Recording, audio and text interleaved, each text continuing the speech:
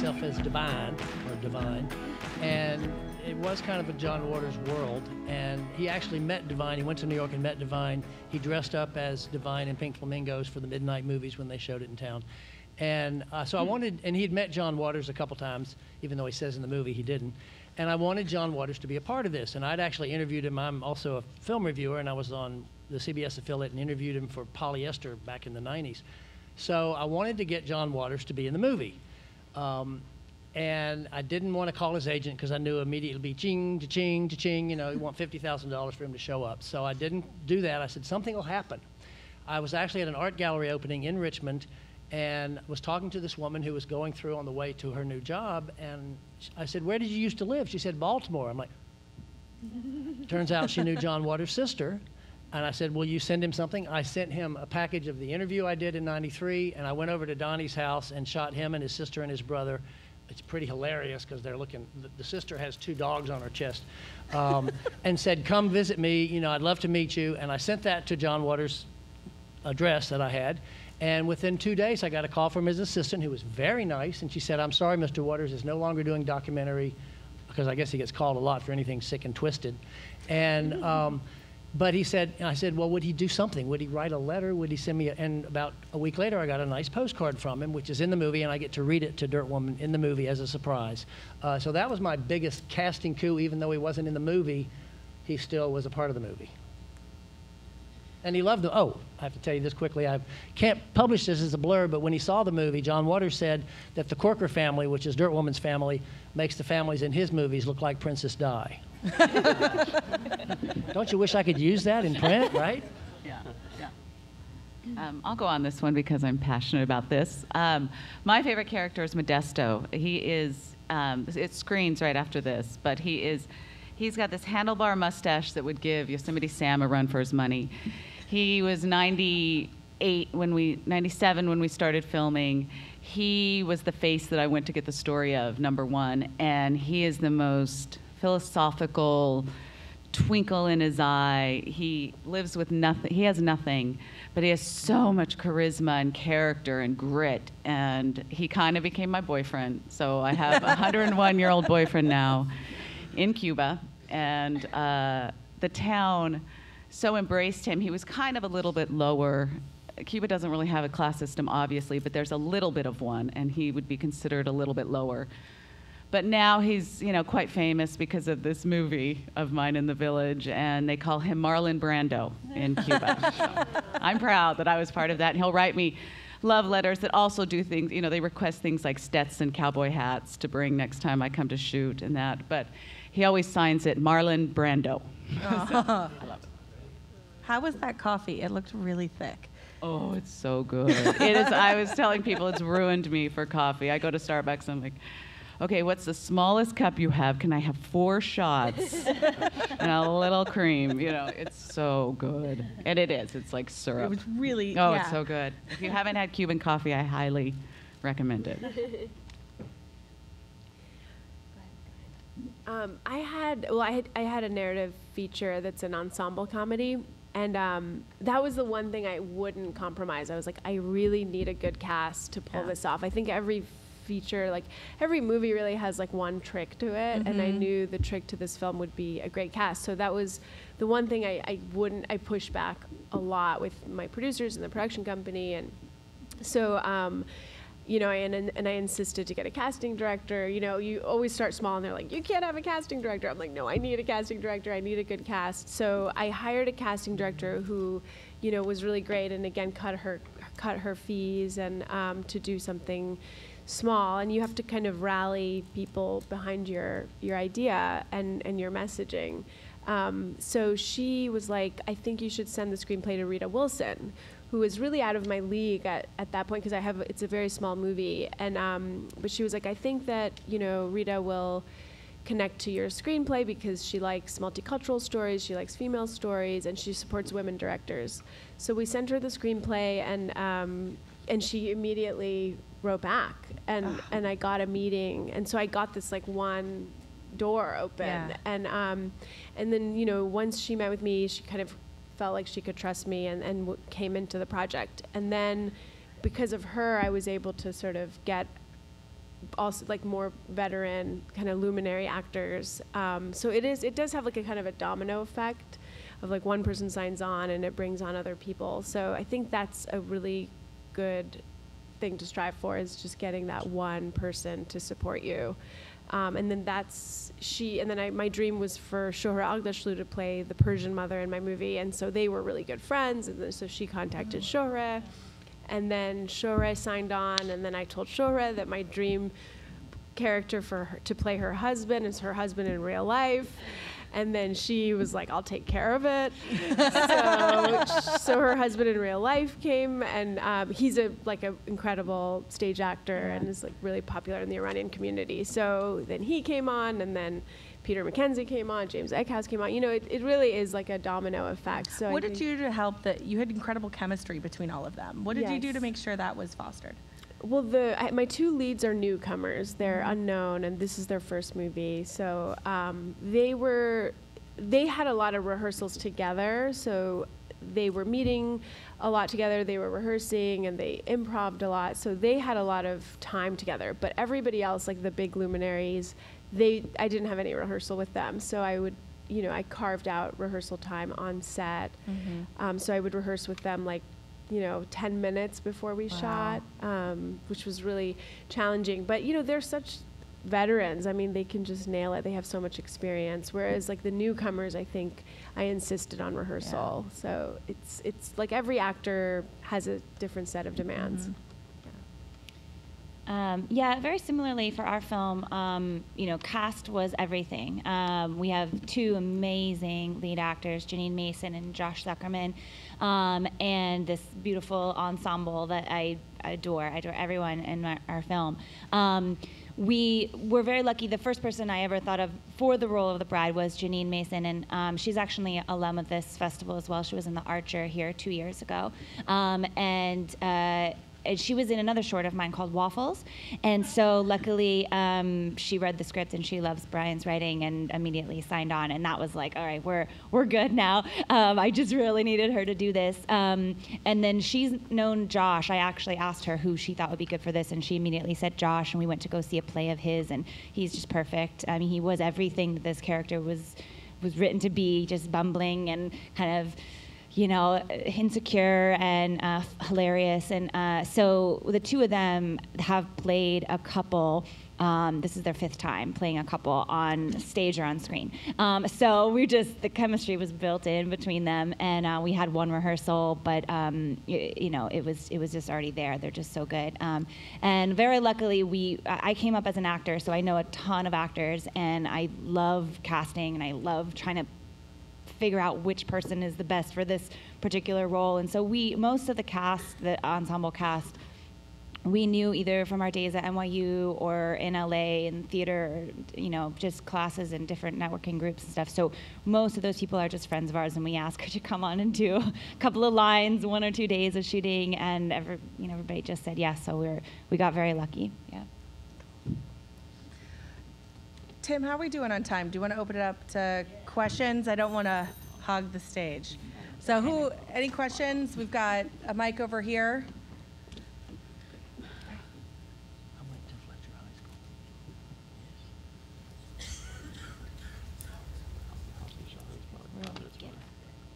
Hi, I have a question for Ms. Ann. When you have concerns about traveling back to China? Yes, this is one of our concerns, especially for Nanfu, my co-director. In the film, she interviewed many of her family members. So, but our film just came out in January, so we don't know yet.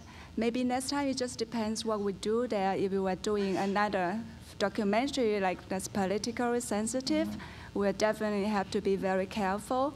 But if we just there visit family, I don't know, maybe we'll be asked questions like by the state police. But it's hard to know. I think the government is worried about the influence of the film. I think the more publicity and the more influence it has, it puts us in a more difficult situation. Actually, it puts us in a dilemma. So it's hard to know. Yeah. Well, thank you for telling that story. Thank you. Yeah. I had a question about Campesino. What surprised you most about the time that you spent in Cuba? The people I met, I think, surprised me the most, and how open and generous they were with their stories. Well,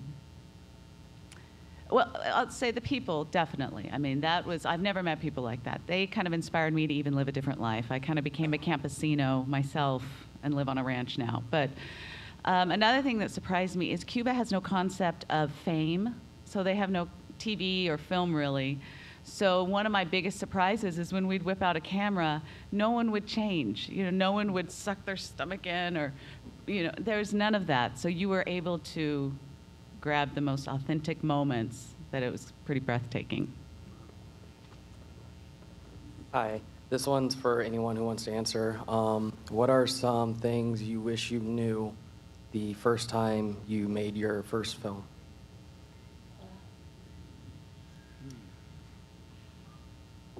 For me, it was having a great DP and someone who really understands lighting and cinematography. I mean, that for me, that was the biggest lesson of my very first film. That I wish I'd had I think the film overall would have been stronger if I had just somebody who is more into the nuances of how cinematography and can lead and tell the story and set the tone for the film with lighting and color and all of that. I'll probably answer that too.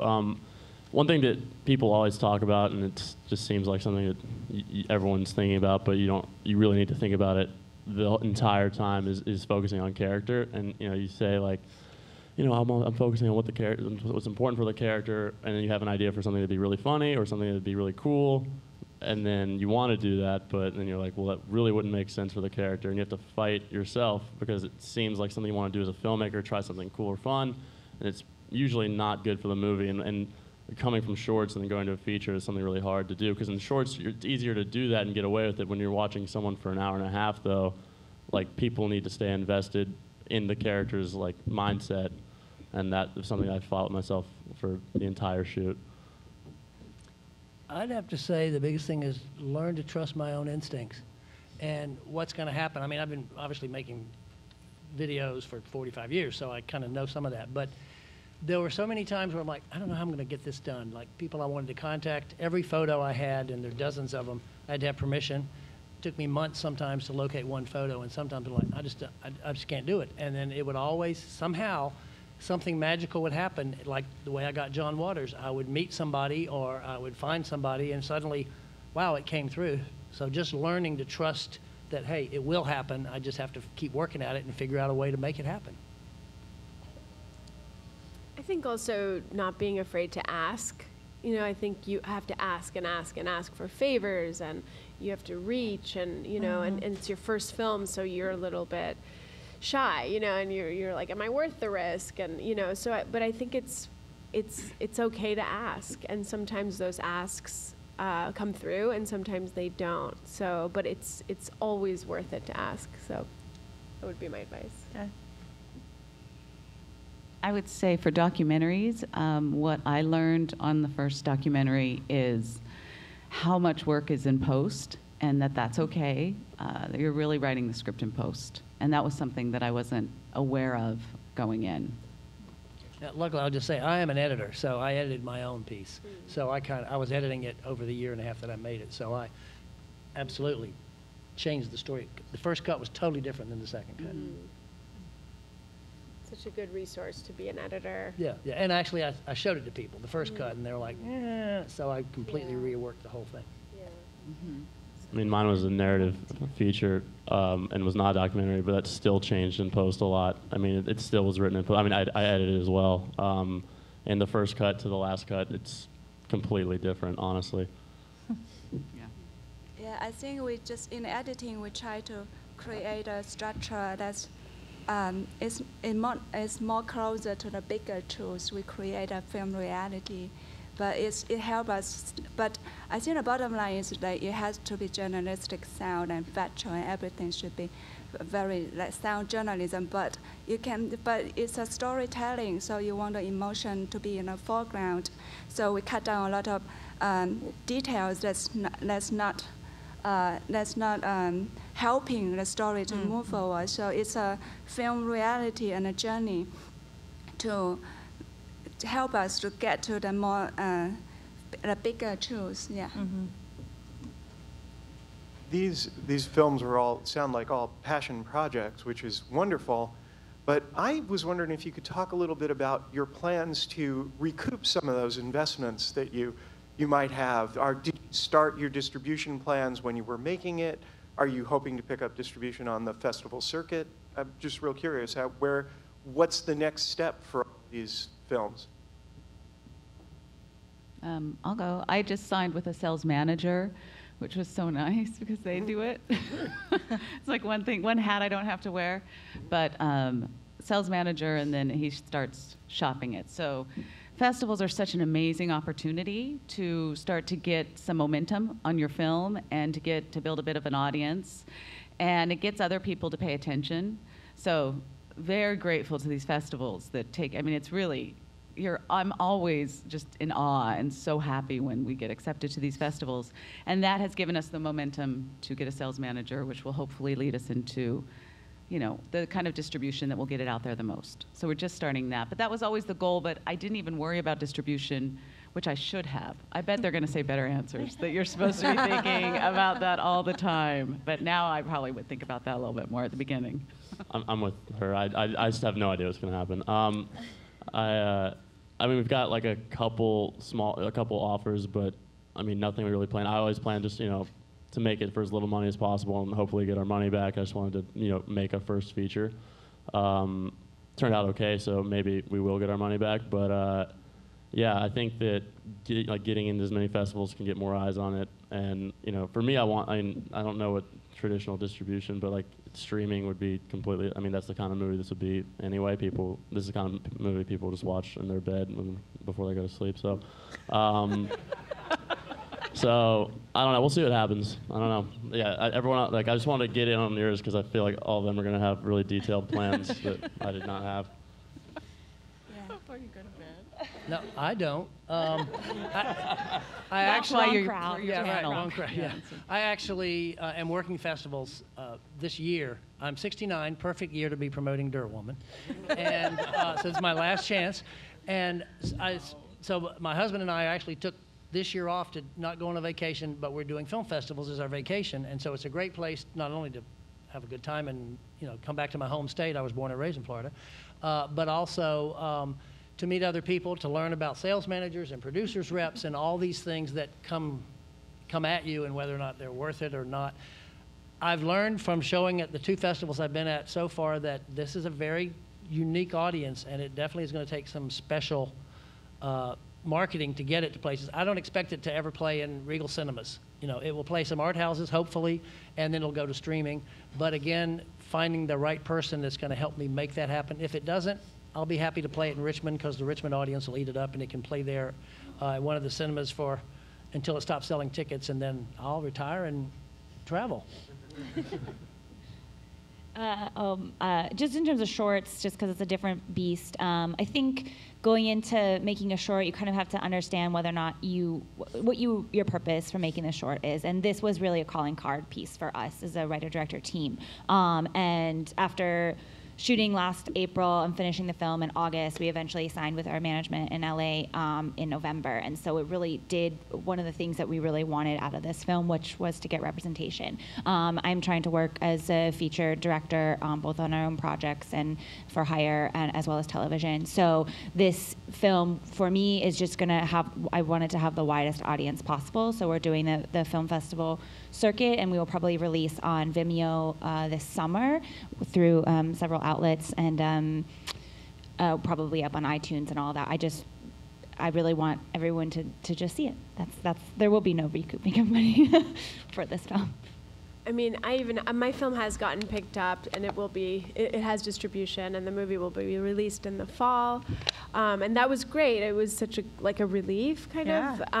Congratulations. Thank you. But even still, like, probably not going to recoup. I mean, it's the way the independent financial structure is like, it's really like the distribution company and just hopefully getting your investors' money back. And then, like, the filmmakers are like way, way, way down at the bottom. So, like, it would have to perform exceedingly well for us to recoup anything. Really, it's like independent features is not the most lucrative investment. It's really like just building your body of work, and hopefully, it's a calling card for doing bigger projects. So, it's not like, it's not the best stock for like, but it is professionally and artistically, yeah. So you have to be willing to take that hit. Yeah, for us at the beginning, we didn't think about distribution at all because we just focused on making a good movie as good as possible. It's not a career to make money, and because we're just be driven to story making by our passion, but later on because at the beginning there's so many other things to worry about. I find it like budget and everything, and just for our film specifically, we took a lot of political risk. So it was like we didn't have too much energy to think about distribution as well. But later, because we got a great producer involved, so they make good distribution plan. And we also got funded by ITVS, so it's going to be broadcasted on PBS and also European broadcaster, Arte. So I think if you work hard enough and then you make a good, the distribution will come to you. And then at Sundance, we got picked up by Amazon, so it's going to be released in theaters in August, and in LA and New York, and we'll expand from there. It will be on Amazon Prime later this year. But the thing for us is that we cannot release in China. There's no distribution because of the censorship there. So this is something that's kind of heartbreaking to us because it's a film about our generation and our parents' generation, and we cannot release it in China. But hopefully, because of Amazon can stream it online, so a lot of Chinese audience can hopefully use VPN to watch it on Amazon. So that's something that's worked out great for us. Yeah. And I'll just say one last thing. A great resource that someone told me about is that Sundance now has a self-distribution initiative for features. And their main thing is we will help you do this whole self-distribution thing and give you funding. But we want you and us to be completely transparent about where the money comes in, where it goes out. So last year was the first year they did it. So you can go online and find out information about how these people have self-distributed their features and how much money they've made, and just get some real numbers, which I think is really wonderful. Thank you. You've already touched on that question a little bit, but how, generally speaking, do you finance your movie making, and then how do you take care of your personal living expenses in the process? So the question being, how do you juggle financing the film and all of making a career out of it? I answered that already, so. We've got some moms on the panel. Y'all should talk about it. Come on, Mom. Yeah. I don't make money filmmaking yet. I have been hired as a director on some shorts, but yet is a great word that we love to keep using. And when I am not filmmaking or at festivals, I'm at home with my two girls. And luckily, my husband works and does work as a writer, so he brings in income for us to survive. So hopefully keep going with bigger things beyond this. Yet. Yeah. I think it's kind of a balancing act between doing things that pay more and then doing documentaries. So like next is a TV project that we're in pre-production, so you kind of have to pick your projects, and then you gotta just love it and find ways to do it Yeah, I think you have to have a side hustle. I haven't made a living as a writer or director yet, so I was an editor, and that's how I make my living, is editing. I've edited some feature documentaries. I've edited narrative films. So like editing has been my sort of B career, which is what's allowed me to survive and make my films. So I think you have to have a side hustle until the filmmaking takes off and becomes your A career. Yeah, and my goal is to be able to work full-time as a filmmaker. Yeah. So it's not an easy goal. So Yeah. especially now I'm trying to make the next movie, and I find that I have to pay for all the expense myself again, and then the salary I got for my previous film will go to my next film to pay for the expense. So it's a little, it's always not easy to start a new one, but I hope that someday, that you can just work full time and just just be able to do all your creative work, yeah.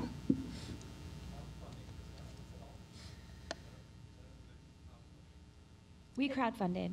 Yeah, is that what you said? Who said? Yeah, we crowdfunded $14,000 for our film. But as I mentioned, you have one shot at it, really, because it's your friends and family, and unless you have something that goes viral, which is usually more with products and with films, or maybe you have a celebrity that helps you, it is really, you kind of tap that resource one time, so make sure it's worth it.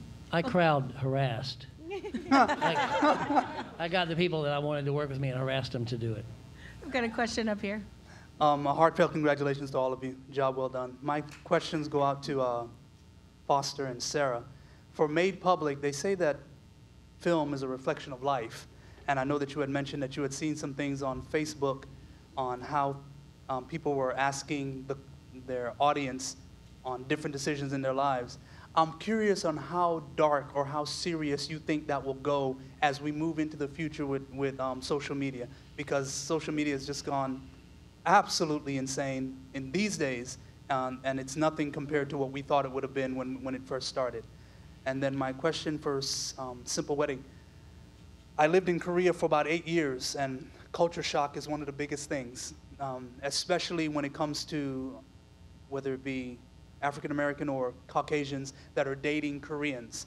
And that culture bash or that culture hit anybody who wanted to date a Korean young lady or even a Korean man that wanted to date a foreigner. So my question is, do you ever think that we'll see a world where that culture shock is not as prevalent and not as serious? I think, yes, that's what I want to say. Great big questions. I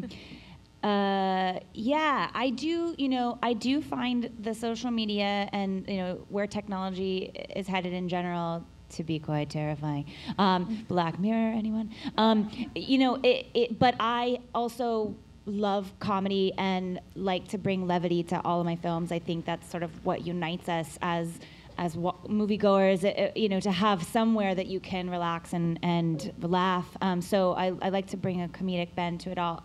But I am concerned. I am a little bit terrified for my kids. I think me and I are talking about how can I tell your children saying, we're having this is an Instagram moment. And she's like, no, it's just a moment. That is, her kids are a little older, but that's strange, but also, I'm getting older. Maybe this is just how things are, and I just need to get the times. But, I use Instagram and Facebook and all of those things, so I try to use them as tools, but they are how I connect with lots of people. So I'm particularly just trying to check myself and keep balances for myself and my family. I don't know where it's headed, but it is a little bit scary. So keep it in balance. I just want to throw in, you didn't ask me, but real quickly, social media. If I hadn't had social media, especially Facebook, I wouldn't have half the resources that I had, because I would just put something out, say who has this picture or who has a picture, and I would get responses. And at least half of the stuff that I got was somebody contacting me. Yeah, for good or for better or worse. Yeah. It's both spectrums. Yeah. Yeah. Thank you for the question about multiculturalism. I hope I believe in multiculturalism so much. That's why I made this movie. That's why I'm a filmmaker. That's why I feel like I should be telling stories. It's really the issue that I care about most is, you know, multiculturalism and feminism, basically. And my whole family embodies that. Like, so much of my family's like the UN. Like, everyone has married into a different culture. I'm like at an intercultural wedding every other summer, and that's kind of what inspired me to write the movie. Is like it's like one of the most beautiful things when like love transcends tribalism and religious and cultural difference. So I believe in it very much, and I see multiculturalism thriving in a lot of societies like Canada, or, you know, in parts of this country. I think, you know, even touring with this movie, it's been so surprising how people are embracing it, and like, you know, how they have stories like yours of like, you know, there's so many intercultural couples that come up to me after the wedding, and they're like her father and her mother, and they're so different, but like it works, you know. And I think that's really like my hope for the future. I think it's such an incredible thing to mix it up, have those intercultural babies. Yeah. Hi. So I have a 2-in-1 question, basically. One, if you had a specific target market in the beginning, did it change during the process of your movie?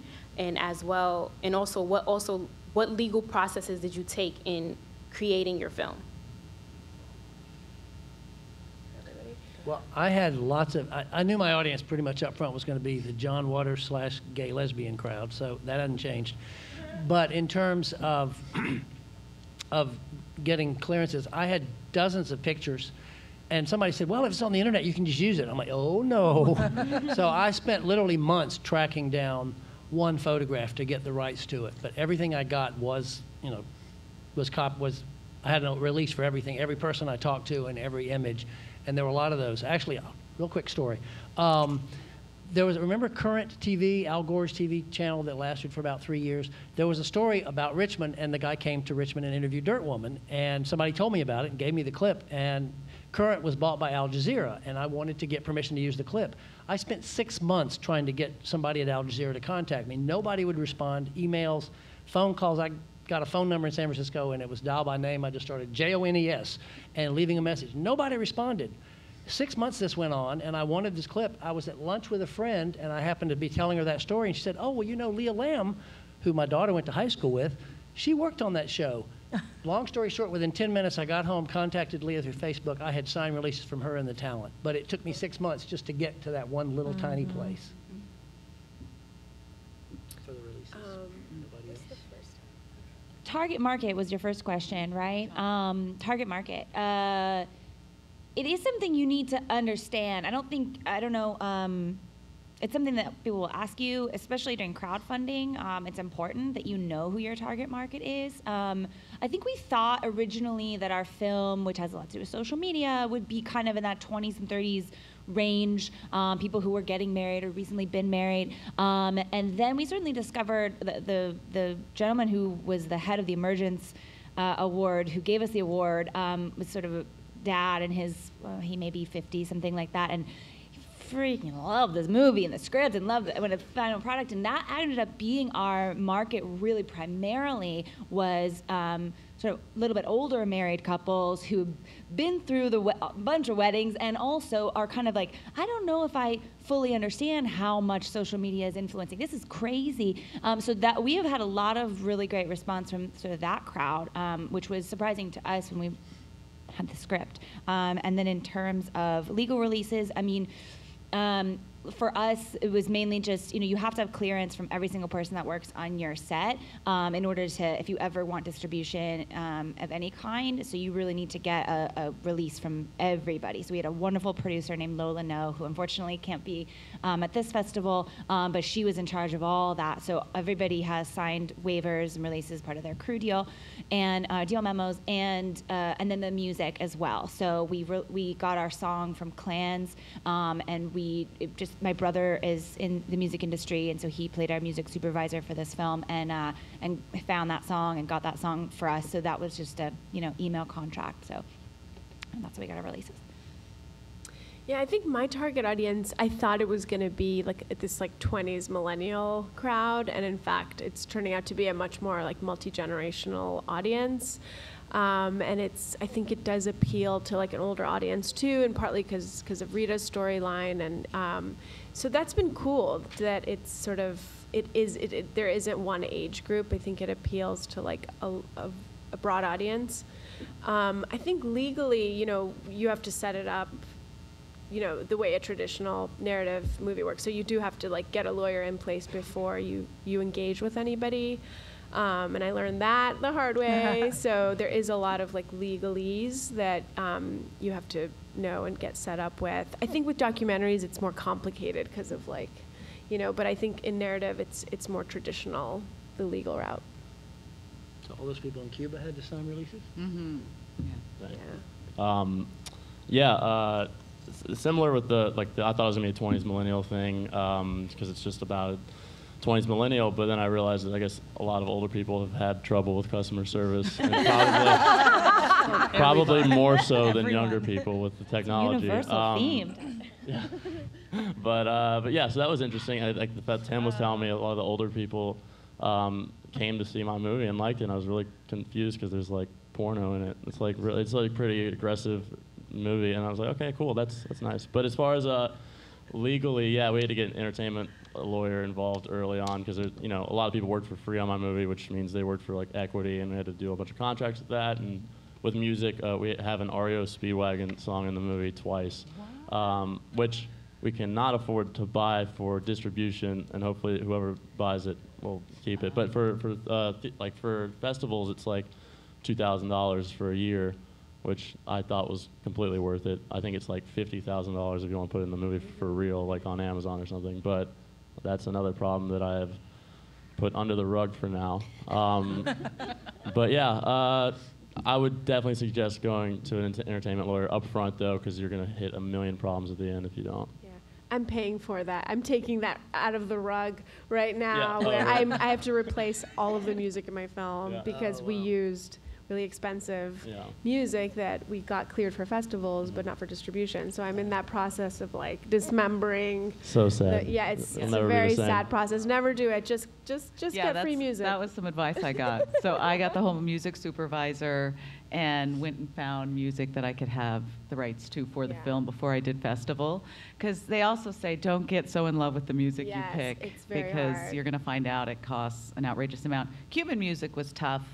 I had an amazing music supervisor because a lot of it's not, American companies went and gobbled up all the well-known songs in Cuba, and then now they charge a lot for those.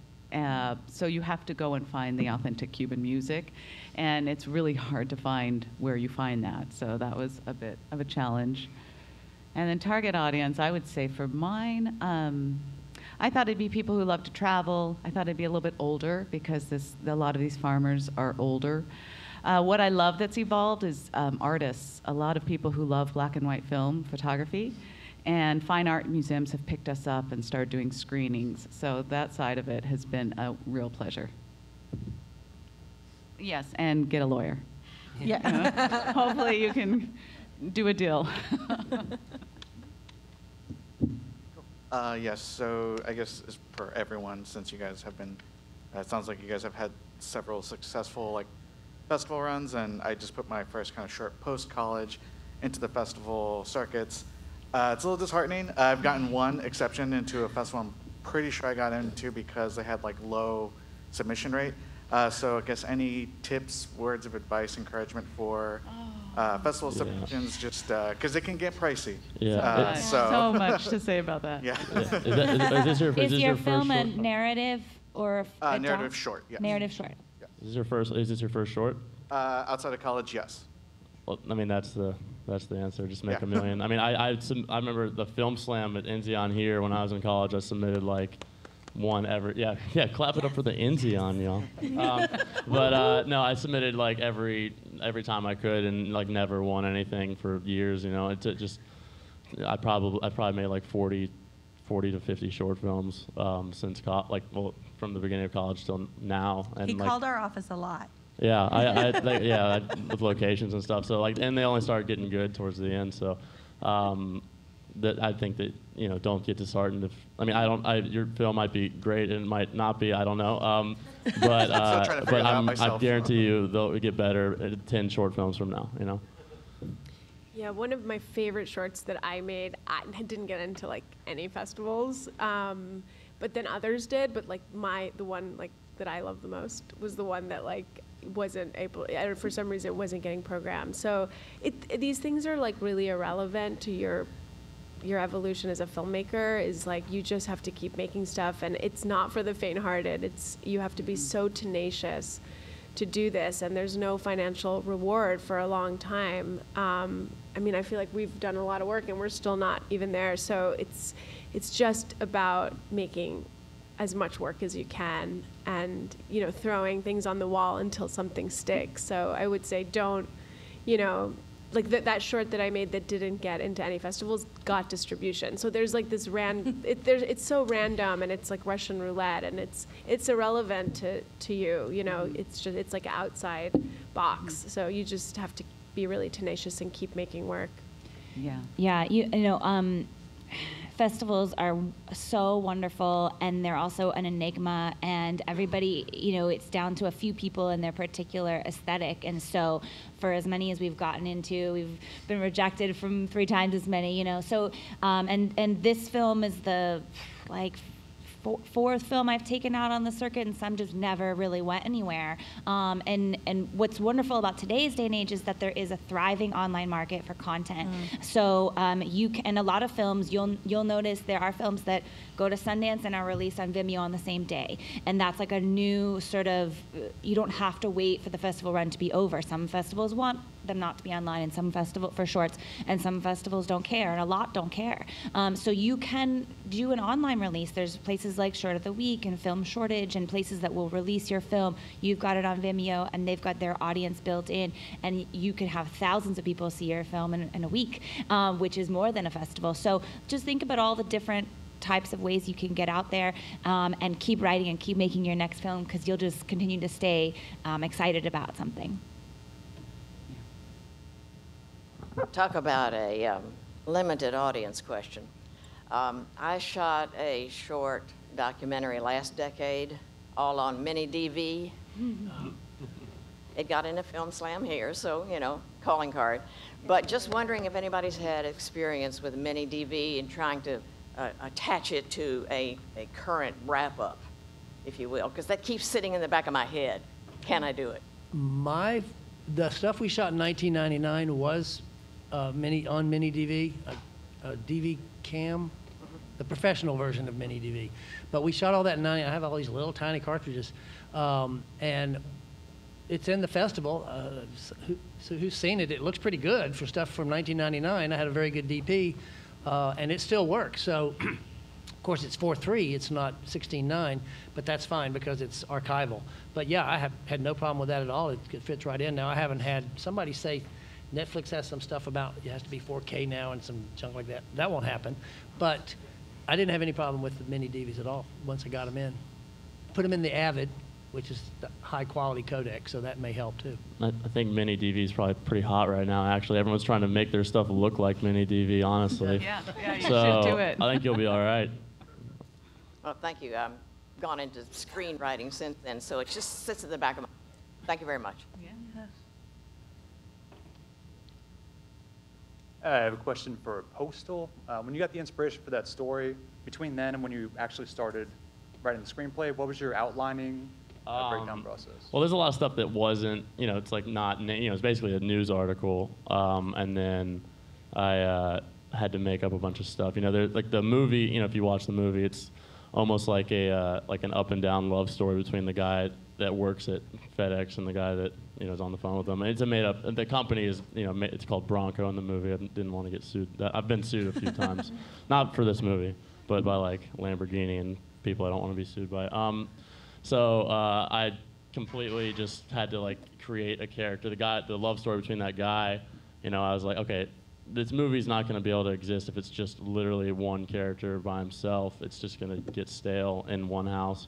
So to create that other character that existed but is not true, not part of the true nature of what happened.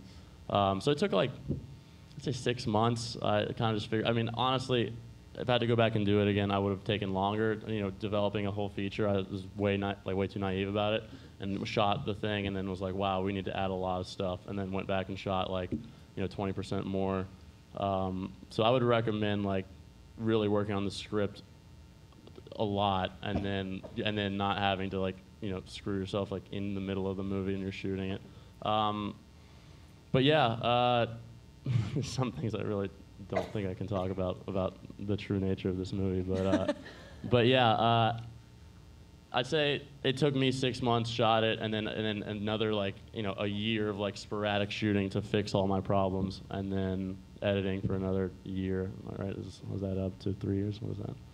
I guess it was more about like how did you break out the actual story itself? Oh, okay, all right. Well, I mean, this is writing for budget, right? So it's like, okay, I have this house. It's gonna take place in the house. So already limited there. So let's make it take place in a day. And there's a lot of flashbacks with his childhood and stuff. So you take the character, and you know what happened, right? So it's like he freaked out and lost his mind or whatever. And it's like, let's go deep into that and just try and like slowly. Wait, did you watch the movie? Because I don't want to give. There's a lot of like things I'm about to give away, but like, you know, you find out things about the character as the movie goes on. So like building that out is just ways to like increase drama without changing location or time or whatever. You know, you're finding out that this guy was not proposing to his girlfriend; he was proposing to like his brother's fiance, and it was like things that you don't find out until like the end. Well, you know, like half, like, a little bit here, a little bit here, a little bit here, and that's how you keep the, you know, the drama of it. Just ruin the movie for everyone here. It already screened. Like, there's no more screening, so I don't feel bad about it. Here. Let's say you do a small film that turns out to be a relatively big film. It's well received, but you've done it with all non-union talent. Does that complicate distribution or acceptance in the marketplace? Not if they've got signed, if you're signed and you're cool with it. I mean, if they've signed an official legal release, right? Lawyer up, and then you should be okay. Are they not all non-union actors? Exactly. You know, Yeah, they're just no problem. friends, relatives. If you have a release, you're fine. That's easier. Yeah. The problem would be Yeah. doing a non-union, doing a short without going through SAG, but using SAG actors. That would be where you potentially would have a problem. For the actor, the actors would have a problem. Yeah. Probably not you. But if you've used non-union actors or non-actors or friends and family, if you have a good release that you can use their likeness, you have no issues with anything. Thanks. Hello, my question is for one child. Is there a shortage now of men or women in China? Because you did mention in your movie that there was a shortage of young people. And also, during those 35 years, did the government offer birth control education and birth control to the population? Yeah, sure. The first question, yeah, so the policy was enforced for over 35 years, so it created a lot of consequences, like when you mentioned this imbalance of gender, that too many men for women, so, and also the society is aging. So this is one of the many consequences of the policy. In our film, we didn't include every perspective of it because it's a broad topic. So we focus on the emotional journey of my co-director. But this is the policy because it has changed the lives of so many hundreds of millions over the past few decades. So I hope that in the future there will be more and more films to focus on the other perspective of the film, like the imbalance of gender and all this thing. And the second question regarding birth control measure, yes, the government strongly promote IUD and also sterilization. It's mandatory, like after you have a first baby in China, it's mandatory to have an IUD inserted. So that was under the one-child policy. And the IUD in China was different, designed differently. Once it was inserted, it needs a surgical procedure to take it out, and the doctor needs a permit to do that.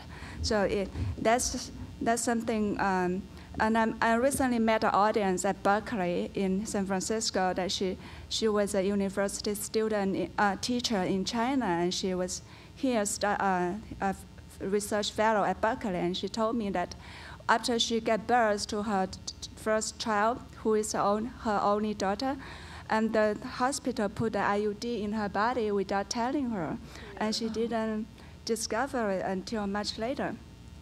And also sterilization. So in a city, you can only have one child, but in the countryside, the government let people to have a second child if your first child is a girl. So we call it 1.5 child policy in China. So once you meet the allowable quota of children you're allowed to have, like two maybe in the countryside, it's mandatory. You need to go through sterilization. And it can either be the mom or the dad, the family made a decision, but you just have to do that, and if you refuse, there's consequence.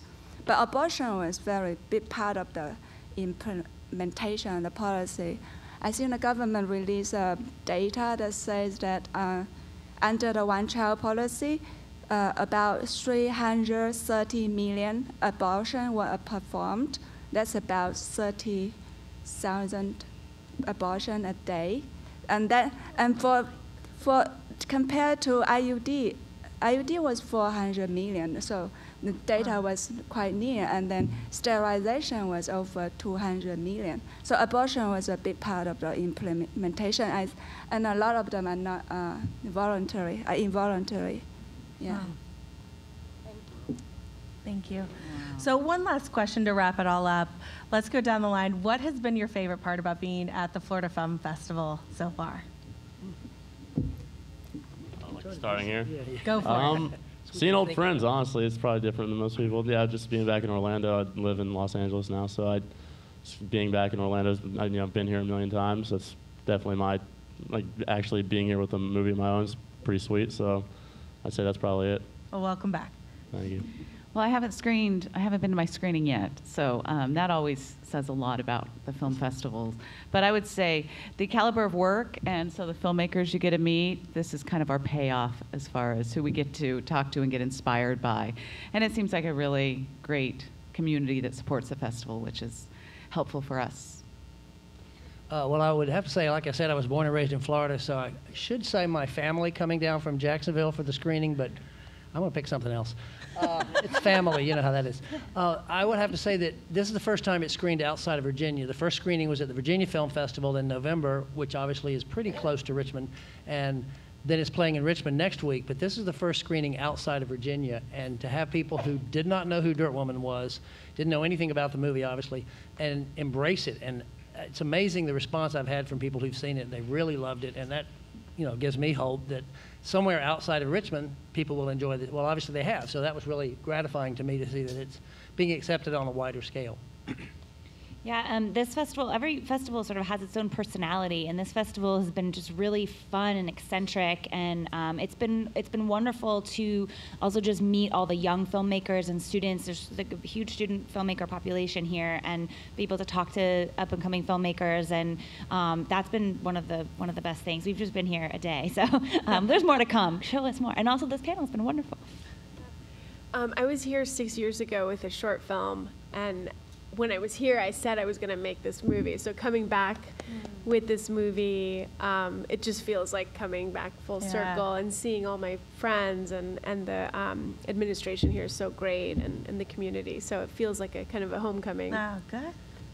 Yeah, so this is actually just my second day here. So, but everything's so great, and I never been to a theater like this, and it's really more about movie going, and I have chance to see, first time I have chance to see movie yesterday. Yeah, I just feel everything is, it's like I meet so many people that are passionate about movie making, and have an interesting dialogue among filmmakers. It's been great, Wonderful. Well, thank you all so much. One thing I want to say, if I could, is that I've never had a film festival is the students that you talked about. So they set up marketing for the features, and that was amazing to have a student. I put a drag show on for mine. I know. They did a photography show for mine, and that was like, to have someone working for you with that kind of exuberant newness was really great. That's a really cool thing. I used to be in that class. And I know, I'm not even kidding. I did, like, I had students helping me this time, but I remember when I had to do it for someone's movie. It was really weird to see it come full circle. One final quick shout out to the people at the festival. Yes. Everybody, the administration as well as all the volunteers have been incredibly welcoming and supportive, and that really makes you feel great. Thank you all Thank for you having all for us. that. Yeah, it's great. Thank you, everyone. Enjoy the rest of the festival.